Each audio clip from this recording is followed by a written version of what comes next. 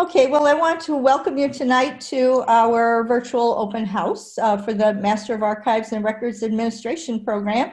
And our agenda is a brief one, but it takes us a while to get through it.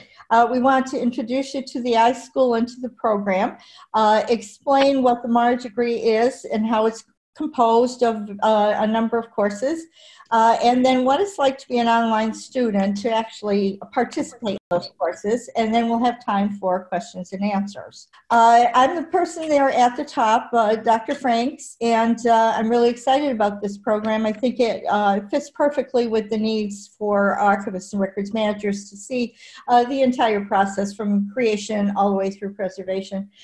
We have Dr. Sandy Hirsch as our director of the School of Information. You'll see her name sometimes on websites, and she does hold open forums for students. Dr. Linda Main is our associate director. She's the person who has all the answers as far as courses, curriculum, and rules and regulations. Sheila Gertrude is the online student advisor, so I'm the academic advisor for all of the MARA students, but Sheila is the person who can straighten you out when you're trying to get permission numbers for courses and things like that. So you'll see her name quite often on our website as well. And then our primary faculty, you heard Dr. Lisa Dalby just a minute ago, and then we have Jason Kaltenbacher, who teaches a couple of courses for us, and he also is the coordinator for the new informatics program. And then Joshua Zimmerman, who is an iSchool lecturer. Right now, he's teaching our research methods course specifically for archivists and records managers. And then our student assistant is Kenna Walker, and Kenna has a little message here for you. She works for me as a graduate student assistant, and you'll hear about some of the things that she accomplishes later on in our presentation. I'm going to turn this over to Lisa now, and Lisa's going to talk about the program itself. So Lisa, do you want to take over, and I'll be happy to move the slides for you when you're ready. Thanks so much, Pat, and hello everyone, and welcome to the open house. I'm very excited to be speaking with you all. I am speaking to you today from actually Toronto, Ontario, Canada, where I live.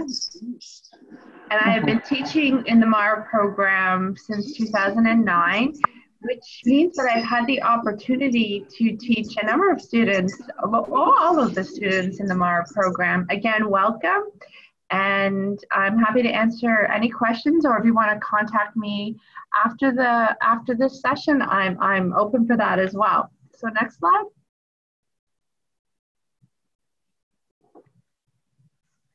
So the benchmarks. The original framework of the program was really made on a few important benchmarks. When the MARA program was developed, what was really considered for both course content as well as the overarching MARA program framework was the ARMA core competencies, and ARMA, for those of you who don't know, is our International Records Management Professional Association, and also the Society of American Archivists Guidelines for Graduate Program Education. What is also really important component of the development of the program was the certification of 3 very important certifications in our field, and much of the course content is, as well as the framework of the program, was developed on the certification, an analysis of the certifications of the Institute of Certified Records Management, which is called the CRM, Certified Records Manager, and the Academy of Certified Archivists, and a little bit more recently, the Information Governance Professional Certification from our ARMA, a professional association. What I think is really great about the program is that by completing the program, you will qualify and we'll talk a little bit about that later, you'll qualify to take many of these certifications just based on the course content that you've taken within the program. So this is really an exciting opportunity that we want to talk to you about today, is that the iSchool has developed a really special relationship with one of the certifications I talked to you about in the previous slide, with the Institute of Certified Records Managers, that if you take, if you qualify as you graduate from the MARA program, you automatically become a certified records administrator. And this really bypasses you taking 5 out of 6 required course exams. So I think in recognition of the content of the MARA program, it really goes a long way in preparing you for certification. In fact, upon graduation, you become a certified records analyst. And if you just take one more exam within the Certified Records Management program, you become, which is part 6, you become a certified records manager. So this is just really a really great kickstart to your career upon graduation. And it's just an excellent relationship that we have developed with our certification accreditation bodies within the field. In addition to the Certified Records Management body, the Academy of Certified Archivists, also an accrediting body, has also reviewed and approved all of the 10 core courses in the MARA program. And so what will happen is that upon graduation, again, you will bypass sort of many of those preliminary steps which require you to prove that you've taken courses and whatnot. These courses are already approved. And really all that would be required was you to sort of register for the exam, and then you would become a certified records archivist. So the MARA core competencies. The MARA program has 10 overarching core competencies, and really these are the objectives of the program and really our commitment to you.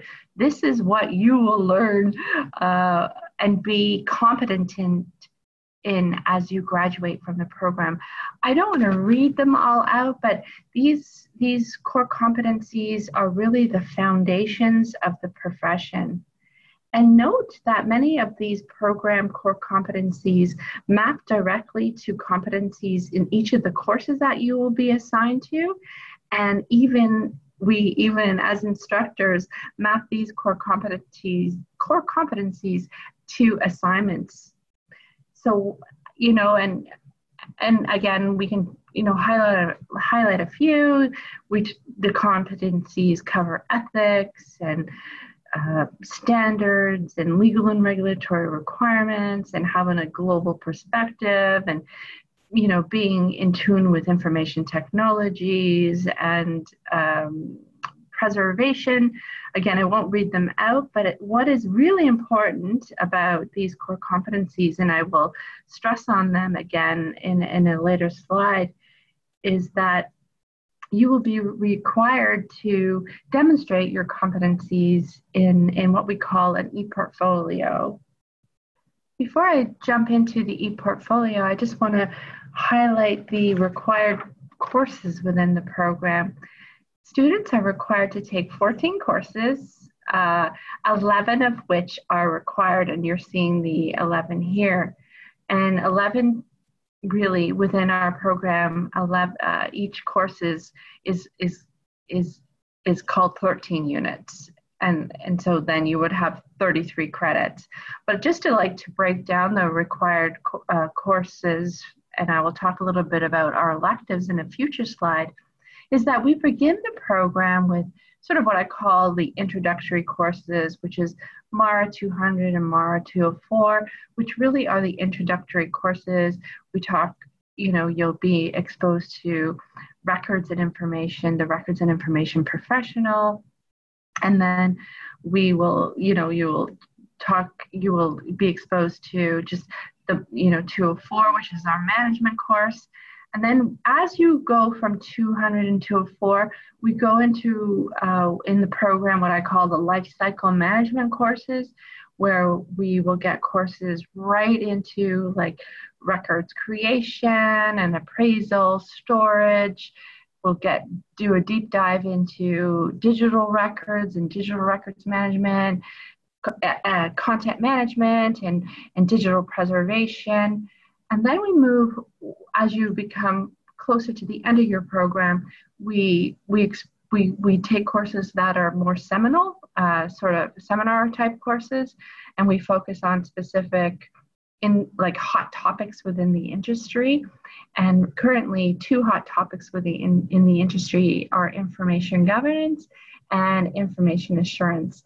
So those courses will closer to the end of your program.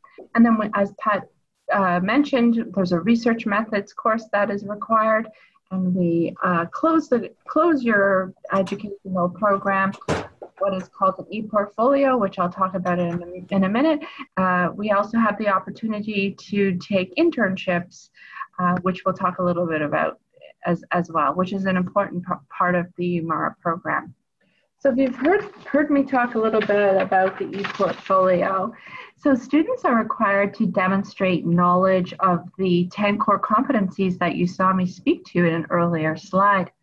For each of these core competencies, students will be required to demonstrate that they understand it and what the core competency means to them, and they need to provide evidence that they meet this requirement.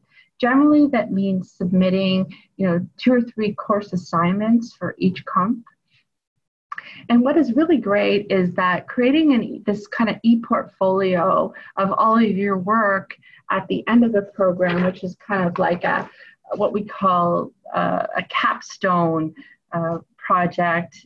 It really just demonstrates that it just showcases your work. And I've seen students tell me that they've taken their e-portfolio and really turned it more into a professional e-portfolio, or even just use their e-portfolio, and it really helped them get their first job or that promotion that they were looking for.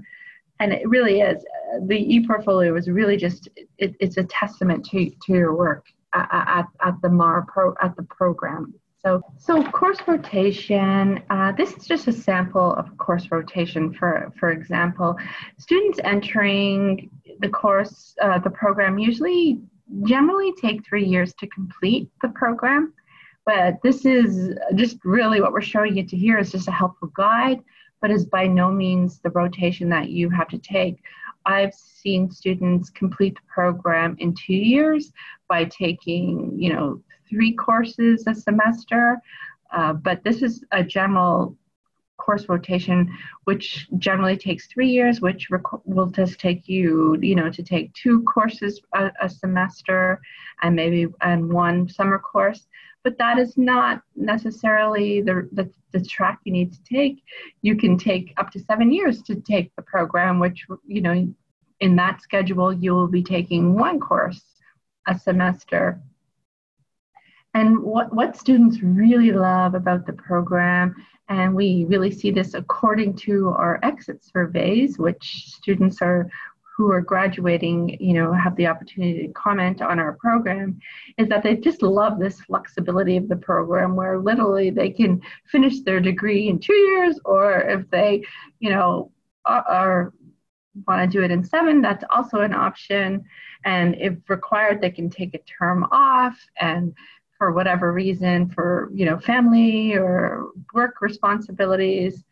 And what we really want to stress about this slide is that you are not alone when you are picking your courses or figuring out the rotation that is specific for you. Dr. Franks, as your advisor, will absolutely help you and guide you through this process. Your faculty advisor, as well as your course instructors, myself, will always help you in this selection process. In order to allow students sort of the opportunity to customize their program based on their own interests, students can select, in addition to those 11 courses, required courses that I outlined in a previous slide, students have the option to select 3 additional electives from the wider MLIS program during this program. And here you can see from this extensive listing, you can pick from these 3. And as you can see, there's some really awesome courses like digital curation, information privacy, project management, web. I often say that I wish I could be a student again so that I, had the opportunity to go back and take some of these like really cutting edge and relevant courses in our profession. And this list of courses is reviewed by our program advisory committee. We have a committee that is made up of really industry experts in the field that advise us on the program. And so really this listing ensures that the electives provided to you really provide you with real skills you need for success in the profession. And I think the electives are really just an excellent addition to and complement to the MARA core courses that I outlined previously.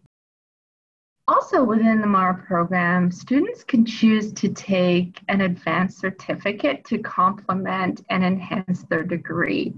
And so in the wider SJSU iSchool program, there are 3 what we call pathways to certification.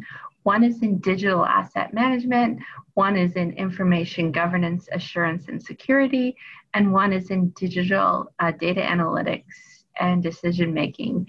So these are, if you select kind of your electives or want to take a 1 or 2 extra courses, these are really great certificates that you can take while you're at the school to accompany your degree, and they can easily be accomplished by just selecting the right target electives. And I think they just look awesome on your resume if you can manage to do that. So one of the most popular ones, so the easiest and what most students who enter the program do is the information governance, assurance, and digital security certification pathway. If you just you're required to take 2 courses anyway, which is the information governance course and the information security, information assurance class. If you just take that 1 extra course in information cybersecurity, which you could take as an elective, by taking that 1 course, it automatically gets you this certification. So it's really important to plan your electives, but I just think this is like an extra nice to have. And I think that takes me back to you, Pat. Thanks. Well, thank you, Lisa. And now we'll take a look at the courses that are offered in the spring. If you were joining us next fall, the first 2 courses you take will be a little different. I'll mention that in a minute. But if you decide to join us this spring, the application period is still open, and you would start at the end of January.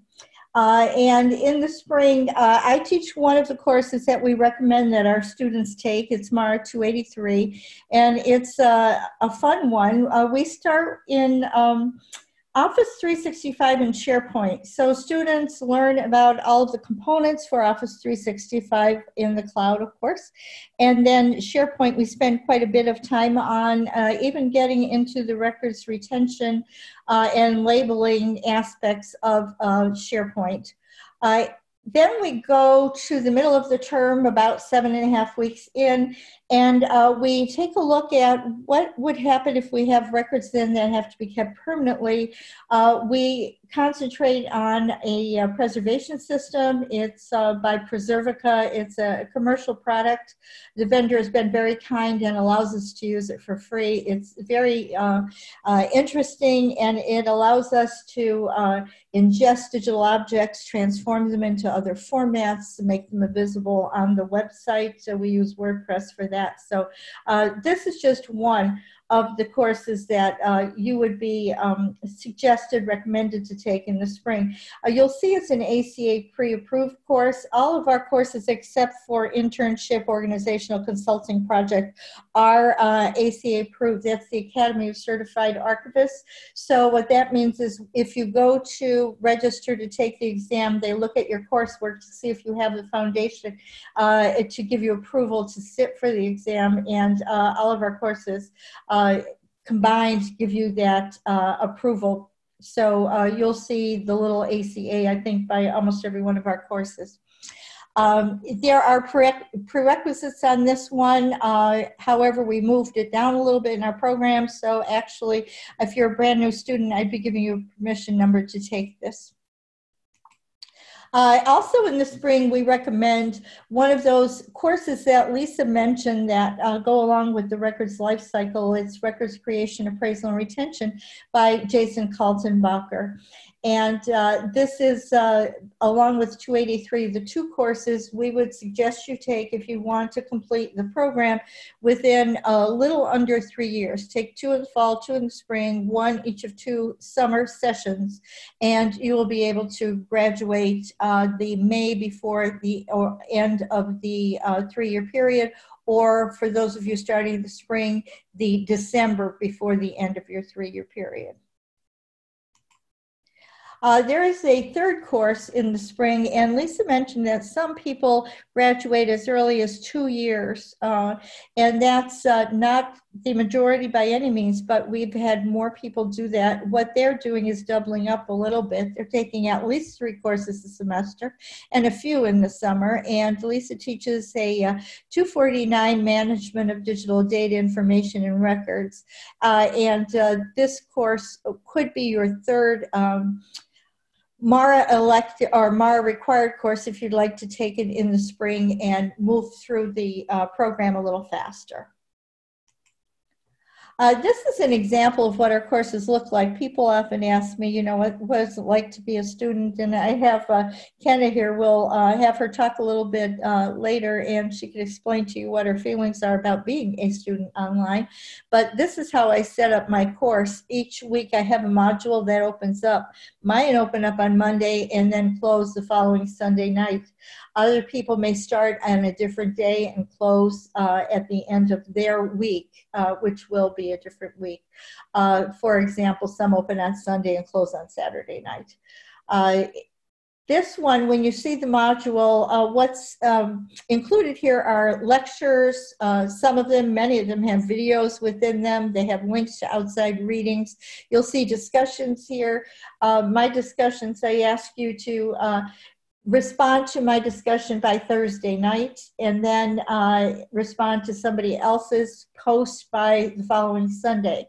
So you have a week to participate in the discussion. Somebody once asked me, are these mini papers? I said, well, yeah, I guess you could think about them that way, because you're trying to write intelligently about a topic. It's not just a discussion, what did you think about this? It's an actual topic where you're expected to do a little research. We'll have some type of reference to support what you're saying, but it's a great learning exercise.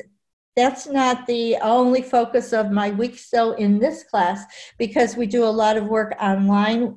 You don't pay for the software that you use. You're just brought into these 2 programs, and you'll see that in Mod 2 for this class, you're already learning to create a SharePoint site and declaring a record. And you would be graded by me going into SharePoint and checking to see that you actually did that. And then you'll see down at the bottom, questions, optional, not monitored. You help each other. And it's a very collaborative environment. Our program is so wonderful because of the students that are in it who help each other along the way. And that's what we hope is happening. we have a jobs analysis that's conducted each year. Kenna, who you'll hear from shortly, is working on one for this year, but our most recent one was published last January. And we identified jobs in different groups. We look at archival jobs, archival records jobs. It's a mix, records management jobs, information governance jobs, and then a lot of them are going toward records and information governance combination. We're seeing that information governance, I think the first time we looked at it was like maybe 1%, and now we're up to 7% there, and also a mix of records and IG titles that are advertised. Statistics, some of the statistics we look at, where are the openings, and quite a few of them are in education, government, and nonprofits, but you see that's closely followed by business, and then financial, energy, and aerospace. So we have a lot of industries that need the skills that our students possess, and you're quite capable of filling those positions. An interesting, I'll get to the slide in a minute, an interesting comment about was made by one of our advisory committee members who has interviewed our MARA students as well as students from other schools, and she commented on the inability for a number of students coming to understand the management aspects of what's going on in the workplace. She's the state archivist for Vermont, actually. And she's very pleased with the emphasis that we have on management, administration, leadership within our program. Salaries for Women IG, of course, we like to show you this one because it looks pretty good here, but it depends on what you're looking for. If you're just getting into the field, it may be that your salary is going to be lower if you're making a fresh start in a new field. However, if you have experience, it could be up in that middle or higher end of the salary range. And now what I'm going to do is turn this over to Kenna, who I said is one of our students and could tell you exactly what it feels like to be a student here. But she's also going to be describing things that she does to enrich our MARA program. So Kenna, would you like to take over? Yeah, hi guys. Thanks, Pat. I'm Kenna. I'm Pat's assistant, and I'm also a MARA student. I'm about to enter my third and last year. So I came in special session, and I'll be graduating December of 2020. So just over a year from now. Right now, I work for a law firm in Cincinnati. I'm our records supervisor here, and that's kind of how I found the MARA program. My undergrad was in sociology, criminology, and women and gender studies, so not quite a fit, but, you know, with the law firm, it really sent me over to the record side, and I love it so much, so that's how I found MARA. Thank you. So like Pat said, I do a lot with our social media, pretty much anything Pat wants me to do, but a lot with our social media. So on this slide, you'll see our iSchool Curriculum Center. And on this page, you can find dates and information relating to the iSchool. You can find our calendar. It's just a really good resource to keep in mind as you go through school, and it kind of helps keep you on track with everything going on. And then at the bottom, you can see our iSchool student blog. This is written by our current students, and it provides you with important information, resources, and other useful advice, including posts about our courses, careers, online learning, time management, and more. And you can see that we did in August a day in the life of our iSchool student, Kyle. He's working in the field, and he just told us all about, you know, his time management and how he gets through school and work, and he has kids and a wife. He's kind of Superman, so I believe he's on par with me. He's been in a bunch of my classes, so it's just something good to read, especially if you guys are coming in with families and, you know, full-time jobs like a lot of us are, so it's a good thing. Next, you can see our MARA blog. This is something that I manage and write for, so this is more specific to our program, to MARA, to Records and Archives, and we just write about our current news, maybe something that came up about records and or archives, and then we also do student spotlights here. Like you can see, We did one on our current student, Sam Henley. He's had a bunch of good internship experience, so his spotlight was really interesting and good to read for students, as we go through the program. This is our student, Nick, Majewski. I'm sure I'm butchering that, but he was just elected to serve on the Archive Space Board as the vice president of the governance board, and we're super excited for him. Archive Space is a software that's used by archivists. It's created by archivists, so it's pretty popular in our field, and he's just a great example of what you can do with our degree. Next, you can see our Facebook group. It's just SJSU Mara. You're welcome to join, and there's just a couple questions, I think, to make sure that people that should be in are in and people that should not be in our group are not. But just, fill those out. We'll add you to our group, and you can interact with our current students. I think Lisa and Pat are on there. I'm on there. And we post general announcements, things that are coming up for our program, for the iSchool. And it's just a good place to find a community and to keep in touch. I know going to school online, sometimes you don't feel like, super involved in your school, and this is just a great way to get involved. You can see this picture that Pat posted. We were all at InfoCon, so it was me and Pat, and some of our other students and friends of our school. So that was really cool. And we just shared that with everybody so they could see. This you can see some of the webinars that we do. This is just one. There's a lot. I think we shoot for 2 a semester, and they are held on a variety of topics. You can see Helen Struck. She's the president and CEO of Kaizen InfoSource, and she gave a guest lecture on implementing ECM solutions. That was back in September, and if you go to the next slide, we just had Dr. Dalby talking on GDPR, something that's super big in our field right now, something to really focus on. And these webinars are held live, but they're always recorded, so you can view them anytime on the iSchool website under webcasts. I think it takes just a couple days from the time the webinar was held to the time we get it posted, but they're always available to see, and you can always look up different topics that you're interested in. If maybe GDPR isn't something you want to learn about, but something else, there's hundreds on there. So we do have an upcoming webinar. This is with Junia Yasinov, and she is a former student working in the Capuchin archives in Detroit. This is not about monkeys, although you might think it is, but she did a lot for the province of St. Joseph of the Capuchin order, and she's giving a presentation coming up in the spring. She has done so much since she started this job, and it's just so relevant to everything that we're learning. She walked into this archive repository with really no organization or anything like that. So it's coming up. It's going to be super interesting. So that's going to be on February 4th. So in this slide, you can see we have something we call Vicara, and it's a virtual center for archives and records administration, and it takes place in Second Life. There's a lot to learn about Second Life, but it's this virtual world. You can see those pictures on the bottom, and we have all sorts of activities in there, things to learn and look around in.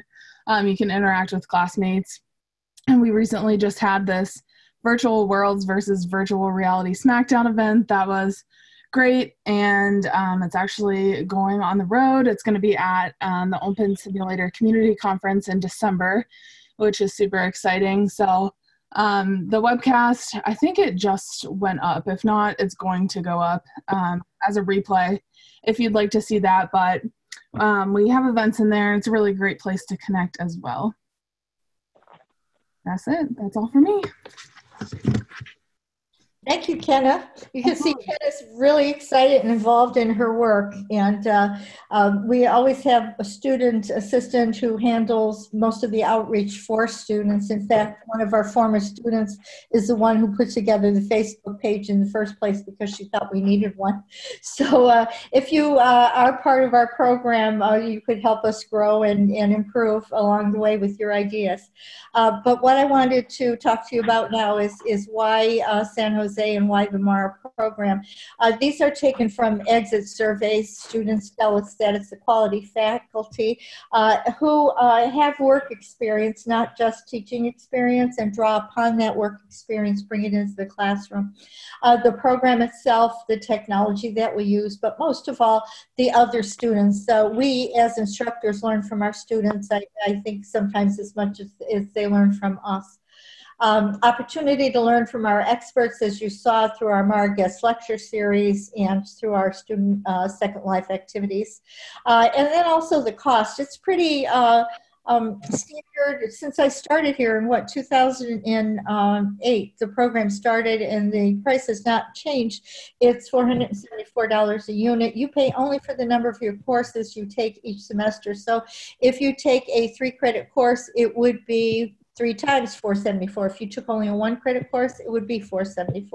But regardless of how you package it together, you have 42 units, which comes to $19,908 for the entire master's degree program. You can take between 2 years and 7 years. After 7 years, your courses that you took early on start dropping off because they're old. They're obsolete. So much happens in this field that we have to keep up. So it's very difficult to catch up if you get to that 7-year mark. But you do have that long. And we've had people take 4 years, 5 years that I know of. I know of one person who completed it just under 7. The application process, you're required to have a bachelor's degree with a 3.0 GPA, a minimum, or any master's degree. If you talk to our students, you'll see that they come from all kinds of backgrounds. My background is business, so a number of people come from history, communications. We've had them from, I've had paralegals in our program, and as Kenna mentioned, her background is quite diverse as well. Now, when I say the 3-point GPA, if you don't have that for the entire program, we don't do this, but the university graduate admissions office does. They'll look at your last 60 units of credit to see if that is a 3.0. If so, you're still admitted. If not, and a number of students that currently are with us were in this position, they go back and take a few more courses at another school to bring that GPA up so that they can apply again. Application period for spring, as I mentioned, we're still taking applications until December 1st, and you have until December 20th to get all of your documentation in. Classes start, I think it's January 24th, around there. And then the application period for fall, it's also open right now. It closes June 1st, so you want to get your application in before then and all of your documentation in by June 20th. Now, we do have some scholarships for new students. These are directors' scholarships for excellence. And if you are admitted to the program, you would be able to register for those, apply for those. This screenshot here says December 2018, but what you want to do this year is get it in by December 2019. If you're accepted by then, you're eligible to apply for the scholarship. I see this one here down at the bottom on the right. We have a deadline, actually November 1st, 2019, so maybe that's a little beyond. So I hope some of you have already applied and were able to do that. But you will be able to be introduced to other opportunities for scholarships. They can never pay for your entire program, so you have to be sure that you have financing in order to be able to do that. Financial aid, we have an office to help you work through that as well. All right, so for more information about the program, everything is online because we are an online program. So if you visit the MARA website, you should be able to read through the materials, but there's a lot there. And it's sometimes difficult to find exactly what you want. If that's the case, just send me an email and I'll be able to answer your questions. And I also will probably be providing you with some links so you could get some additional information from the website itself. And that's it for our canned program. So what we want to do now is stop talking and ask any of you if you have questions. If you do, you could unmute your mics and just go ahead and ask us a question, or you could put it in the chat area and we'll take a look there as well. I would like to know, I'm working as an information governance analyst right now, and I average 9-hour, 10-hour workday. How many classes realistically per semester? Yeah, no more than 2. And when I was doing my master's, I took 1. I took 2 twice and fell asleep at the tub running and flooded the house. Oh my goodness. Okay. 4 children and working full time. So, you know yourself and what your other obligations are. But some people in your situation take 1, some actually take 2. No more than that for sure. Okay. As a student, I would say I also work hours like that. And I think it's been super manageable. Once you get into kind of a routine of it all, it's very kind of easy to figure out time, and I don't want to say go through the motions, but really go through the motions. I think it does take a little bit. I think it took me about just a semester to fully adjust. I think if you're already in the field, you'll have an easier time. Not that it's not feasible, but you already know some of the language and things like that. So I think you can definitely do it with 2 classes. It's not overwhelming. Thank you. Do we have any more questions? You've got Ken on the line. She'll tell you like it is. She doesn't hold back. I have no stake in the race, so I will tell you. I also had a question, this is Amanda again, about group activities within the program. So are there group activities, or is most of the work, since it's online, independent? No, I have a group. I'll answer Elizabeth's in a minute. I have group activities in all of my classes, and it works really well. We're all doing our work whenever we can. So your groups, we put in mine, I put little discussion areas aside and just assign groups. As a matter of fact, their projects are due in December, the last day of class. And they then decide how they're going to get together. You have the ability to create your own Zoom sessions just like this. Some people do that. I've seen some sneaky ones kind of team up, and they all live in the Bay Area. Twice they did this and actually met at somebody's house. But most of them will figure out how to communicate the best way they can, either through some of them Google, work on their projects that way. We still have our SharePoint open in my class, and I have a lot of students working on repositories that they're going to move into their group projects. So it's up to the students, and it is a challenge. It's a challenge for all of us to work with people from different time zones, but it is feasible and it works out very well from what I've seen. Lisa, what about your experiences? Yes, Pat, I do applaud the importance of group work.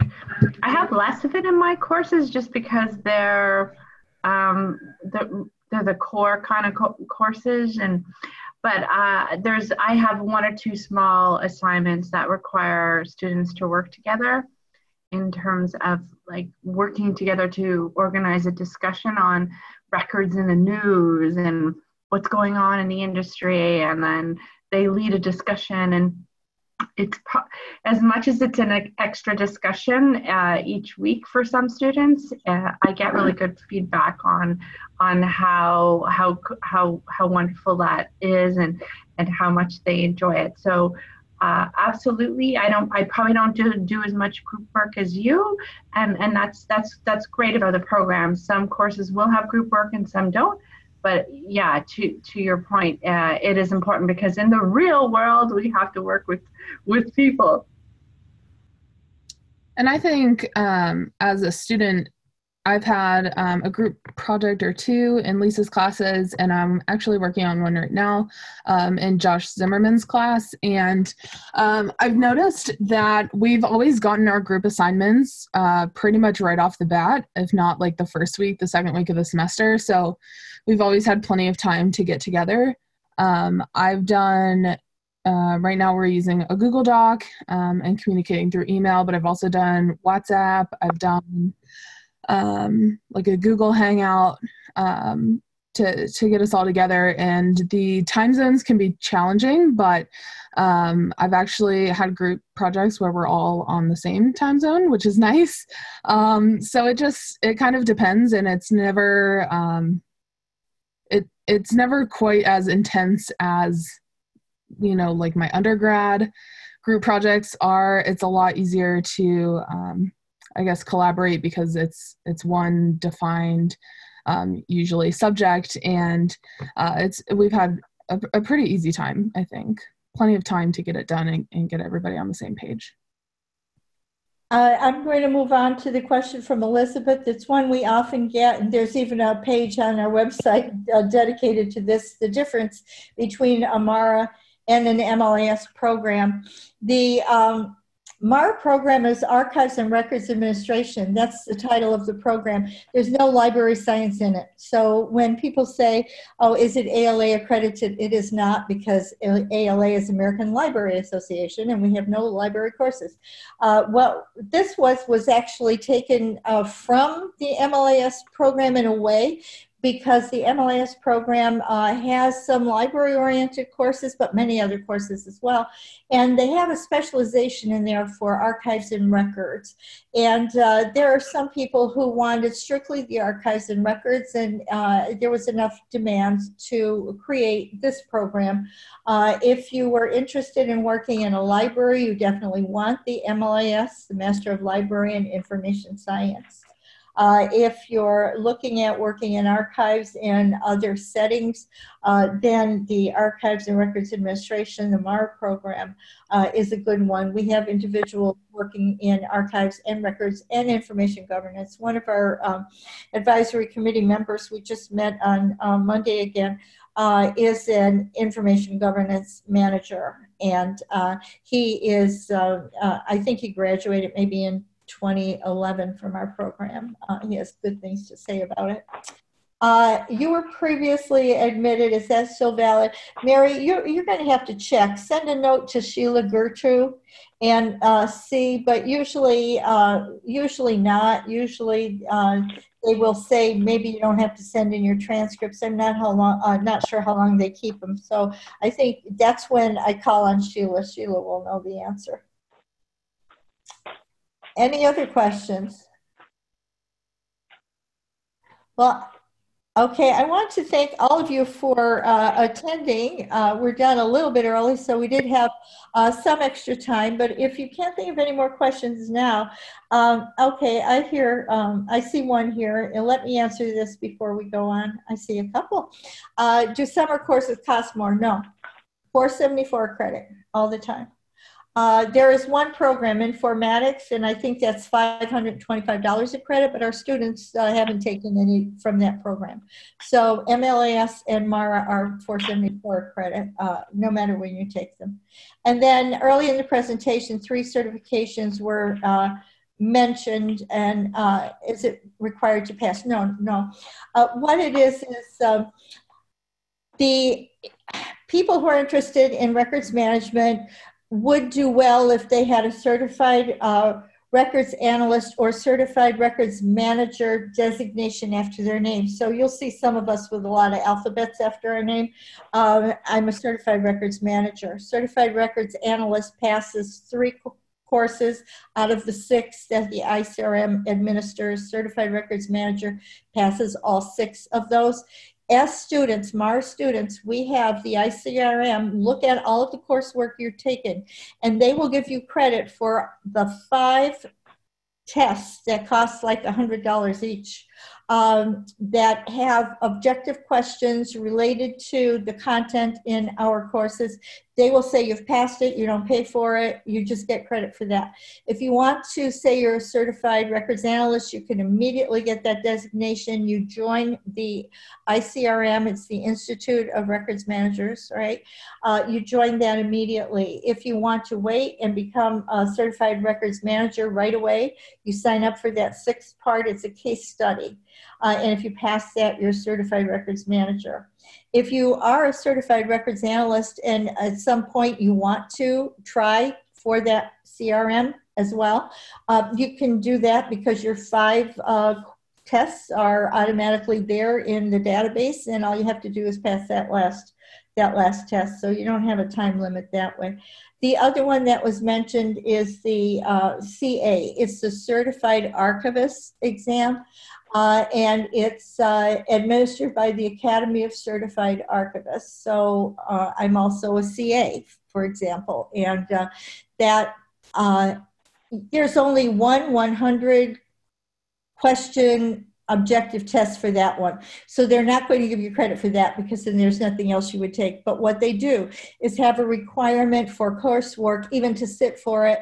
They have looked at all of our courses, and all of our courses except internship, because they can't tell what it's going to be about, are pre-approved. So if you say you're from San Jose, you've graduated from the MARA program, you want to sit for the Certified Archivist exam, you can do that. And we had one student do that this summer right after she graduated, and she passed immediately. So what we do is prepare you for the exams. We don't require you to take the exams. For the records management one, you have to graduate first in order to get the benefit of those courses. The other designation that was mentioned is the Information Governance Professional. That one is administered by ARMA. And that one we don't have any type of agreement with. We are also, Lisa and I, Information Governance Professionals. It's another exam that you would be prepared for and take. They're redoing it again right now, and so we'll have to wait and see what the study materials will look like for that because it's going to be changed somewhat. But that one covers legal, it covers more technology than the others that I've mentioned. You should be pretty well prepared for it, but if that's something that's your goal, when you look at your electives that you can take, you want to make sure that you take courses that will help you prepare for that exam. And no, it's not required to work with the population. Definitely not. There's no requirement. What it is good to have on your resume when you go for an interview and you're looking for a job. They will take probably somebody with the certification over somebody who doesn't have it. So it's a benefit to you. Okay, again, well, those were good questions, and thank you so much.